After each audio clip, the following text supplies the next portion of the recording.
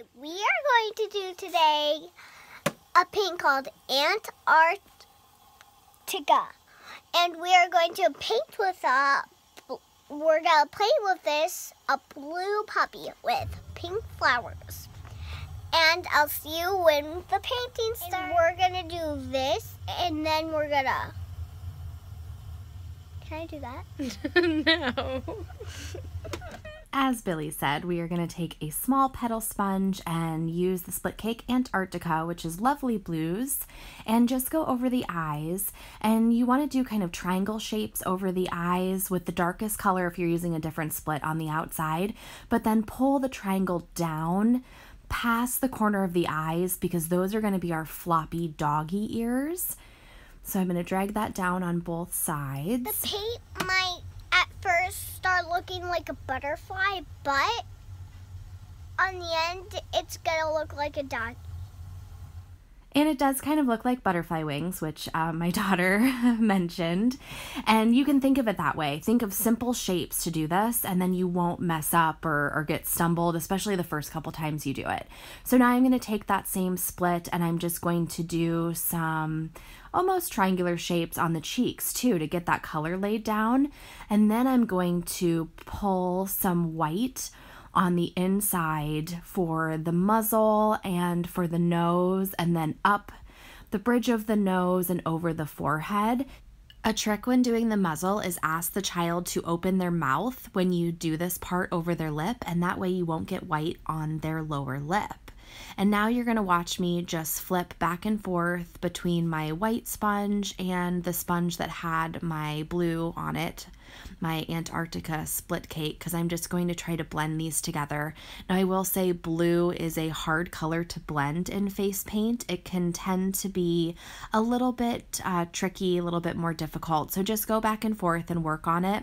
It does not have to be perfect. So this of course is my festival puppy dog. I do not spend 20 minutes on these. I did sweep just a little bit under her eye so that there's not a gap there, and then went back with my white to make sure I have a nice pure white muzzle. And you can also use the opposite end of that sponge that your white was on that doesn't have any paint, just to kind of blend everything in. And now before we start our line work, we are going to do a puppy tongue coming from the bottom of her mouth, and you want to get this up close to the top part of the bottom lip, but not inside the lip, so that they're not eating paint. And Billy's gonna blow you and me some kisses while I load my brush with black. For my line work, I am going to use about a 6 is nice, a number 6 brush, because you get a nice big line. It's not too thin. And we're just gonna trace some floppy ears and then put a diagonal line down for the inside of the ear. So a round, big floppy ear, up a little bit thinner at the top, so you want to almost pull that into a point over the eyebrow, and then a diagonal line to create the inside of the ear. Really simple to make floppy dog ears. And then the top, I usually just do some zigzags. You can certainly do some curls and twists right there if you want, but I usually keep it pretty simple. And now for the outside part of our doggy face, we're just going to do some zigzags going down. And this also will cover up your sponge work. My sponge work is never perfect on the edges, but that's okay because my line work makes up for it. So for the puppy dog nose, you do want to think of puppy dog noses being a little bit rounder and a little bit more like bulbous, unlike a feline nose is going to be thinner and closer down the nose. So I like to do kind of a big rounded out triangle, and then pull a line down the center of the mouth, and then a little triangle at the top. And then I go to the corner of the mouth and I pull up a few lines. Clean this up a little bit. I'm at a weird angle, so it's always hard to get something even when you're trying to film and at an odd angle. And then inside the muzzle, just do a few dots, either 3 or 5 always looks better. I didn't have a ton of room, so I thought 3 looked really nice, but always think odd numbers just looks better with almost any kind of art you're doing. And then give the tongue an outline and a line down the center to define it, which is the cutest part of this puppy.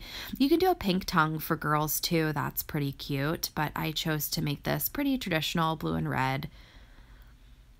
I think she likes it. She thinks it's pretty cute, so that's all that matters. And then I actually wiped off my brush, and I'm going to do a little bit of dry brushing on the inside of the ear here just to give some depth to our flopped over puppy ears.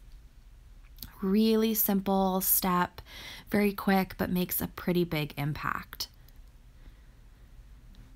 And this doggy mask is so easy to switch up with any split cake you have. Of course, you can do purple and pink puppies are so cute. So just experiment with different splits and this technique. With little girls, I do usually add a flower, just a quick double dipped flower, usually at the top, sometimes over on the side as well. And Billy wanted flowers, so I'm going to add those for her. I'm going to do a double petal on the one on her cheek because it just looked kind of sad and small. So go ahead and add some dots. And then at this point, if you have time, you can certainly highlight. A little highlight on the nose is always cute. And then on the tongue as well.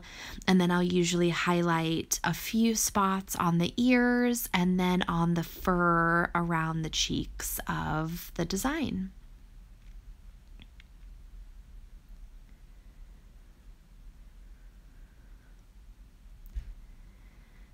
So just wisp in some quick highlights. And there you go. You have got an adorable, cute little puppy dog face.